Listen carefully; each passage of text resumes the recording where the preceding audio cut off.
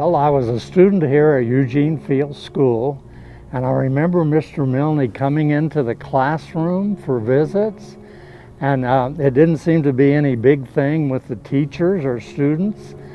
He was just a common kind of guy, although we knew he was superintendent.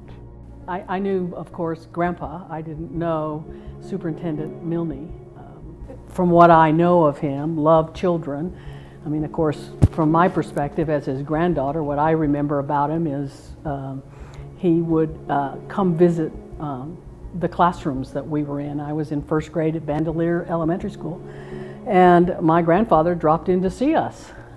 And he dropped in again when I was in second grade at Bandelier Elementary School. So he was, I always thought it was because he wanted to see me. I think since having grown up, I understand he did that all over the city. He would drop in. He was a sort of hands-on superintendent. Just before graduation from UNM, I got a letter from Mr. Milne. It says, "We're glad to offer you a position for the year starting September 1st, 1955 in the commercial department of Valley High School." I introduced a resolution to name the board member the Milne Room because he was superintendent for, 45 years. And really had a vision of Albuquerque and Albuquerque public schools that was incredible.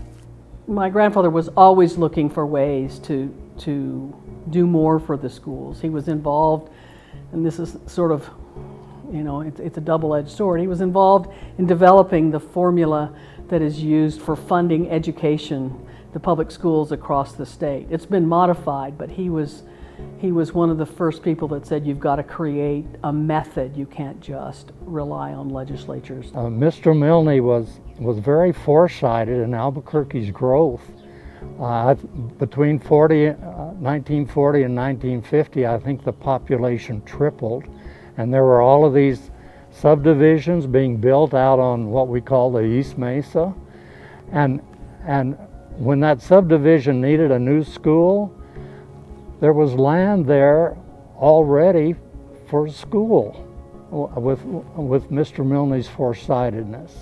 He was very much involved in making sure that he was part of the larger community and that the schools were always interacting in a positive way with the larger community. And so he didn't focus solely on the schools. He focused on the schools as a part of the larger community of the city of Albuquerque and the state of New Mexico.